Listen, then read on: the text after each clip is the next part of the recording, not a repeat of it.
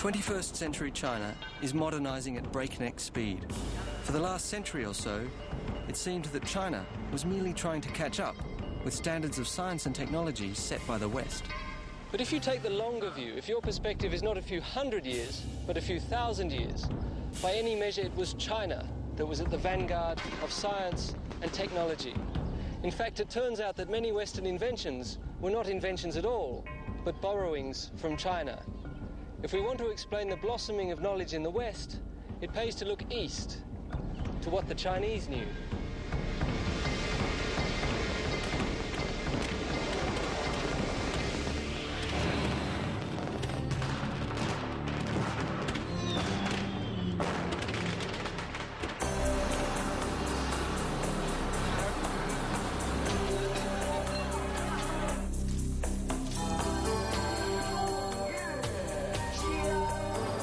Modern China's distinctive identity has evolved over thousands of years. It is one of the oldest and most successful civilizations, a society whose strength depended on science and technology. In fact, from 600 to 1500 AD, China was the most technologically advanced society on Earth. Remnants of that ancient legacy are scattered throughout China, diffused by time. But if you know where to look, you can glimpse the grandeur of China's technological past. As an author and avid student of history, I've travelled here in pursuit of China's earliest inventions and scientific innovations, in a quest to learn what the ancients knew. Like all budding cultures, the Chinese gathered knowledge through careful observation and experimentation. They watched the endless cycles of the sun, moon and stars, and marvelled at the force of nature. Over millennia, their understanding of the elements grew, and the Chinese found ways to harness the powers of earth, metal, wood, water and fire. Normally we think of fire as a destructive element, but it can also be a force for creation. When you throw something in the flames, it will usually change for the worse, but sometimes it will change for the better. One of mankind's oldest dreams is the dream of alchemy, the dream of creating gold out of base elements. Now, no one ever figured that one out, but from the flames, the Chinese were able to produce something golden. Early Chinese alchemists believed the secret to eternal life and powerful medicines lay in combining just the right ingredients over a fire. Some recipes even called for heating concoctions up to a year. Around 300 AD, the alchemists began to create elixirs of sulfur, saltpeter, and various plants. According to their notes, the mixtures produced a lot of smoke, but really weren't anything you'd want to swallow without a guarantee of immortality. It took another 700 years of singed beards and charred houses before researchers learned to add pure charcoal to sulfur and saltpeter. Blending the three made what they called huo yao, the fire drug. By sheer coincidence, they discovered gunpowder. The new invention created bright sparks, and so the Chinese used it for celebration. They invented the world's first fireworks. Today, fireworks are still a Chinese specialty. I visited this modern factory near Beijing to find out if they still follow the same 1,000-year-old recipe. The head chemist, Mr. Yin, uses gunpowder as the base for all his creations.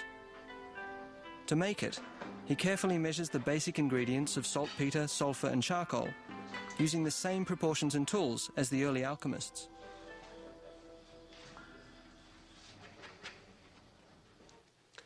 When Marco Polo came back to Europe, he told a tale of a fabulous black powder that created an explosion so loud you wanted to plug your ears and throw a cloak over your head. At the time, Europeans were inclined to dismiss his stories as mere fables, fantasies dreamed up by an overheated imagination. But the stories were true, although it was many years before the Europeans unlocked the mysteries of gunpowder. But at the time Marco Polo came back, the Chinese had known about this stuff for centuries. Once the firework gunpowder is mixed together, it is formed into tiny pellets that are carried to specially designed rooms for making fireworks. Only one person and 4 kilograms of gunpowder are allowed in the room at one time. Fireworks are a dangerous job. Every year, hundreds of people die in factory explosions all over China. To reduce the risk, the workers cover their hair to avoid static electricity and stand on rubber mats to prevent sparks. Quickly but carefully, they arrange the gunpowder pellets in layers into a hard outer shell. After the shells are packed, they are wrapped with strips of paper and glue. This one factory turns out tens of thousands of fireworks each year. After fireworks, it didn't take long for gunpowder to find its new destiny: war. For thousands of years, arrows were the primary weapon in Chinese warfare. But around 1150 AD, during the Song dynasty, someone came up with the idea to tie a bamboo tube packed with gunpowder to the arrow and add a fuse. Next, they attached a tiny iron weight near the feathers to tilt the arrowhead up for a longer flight. It was the world's first rocket. The rockets gave the emperor a much-needed edge over his enemies. But the idea was in its infancy. Over the next 2 centuries, weapons designers found ways to maximize the rocket's potential. To make it more powerful, they drilled holes straight through the center of the gunpowder so that the powder burnt evenly and shot the gas backward, causing the arrow to streak directly forward. Then they constricted the opening at the back, raising the pressure inside the tube to create even more thrust. This type of rocket had a range of up to 10 football fields. But firing one rocket at a time is not very effective.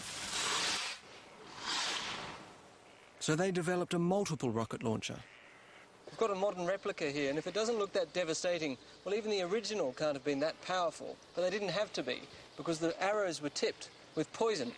We know from illustrations that they fired them a bit like this, shooting from the hip. Now, I'm not quite game to do that, so we're going to put it down, see how it works.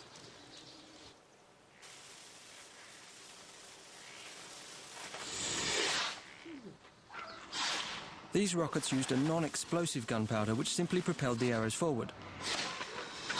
Although they didn't explode, they did enough to stun and amaze the emperor's enemies. By the mid-14th century, the Chinese found a way to make the rocket launcher itself fly. They developed a rocket called Fire Dragon issuing from the water. The Dragon was a bamboo tube with a carved wooden head about 5 feet long. The rockets at its front and rear contained gunpowder that propelled the Dragon forward. Just before the rockets burnt out, they ignited fuses of arrow rockets hidden in the Dragon's belly, which then shot out of its mouth, destroying the enemy. It's an ironic twist that gunpowder was created to give eternal life. The legacy of gunpowder remains a blessing and a curse. Here at the fireworks factory, it's a bit of both. You need nerves of steel to work here. This place is making me a little nervous because the smallest spark is going to send us all sky high.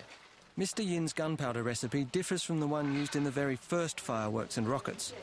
That stuff burned and sparked, but it didn't explode.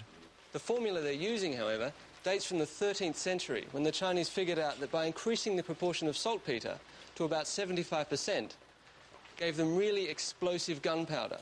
Before then, fireworks had been just pretty lights, mere fizz, splutter and sparkle. But with this, however, and that's what I'm worried about, you get a really big bang.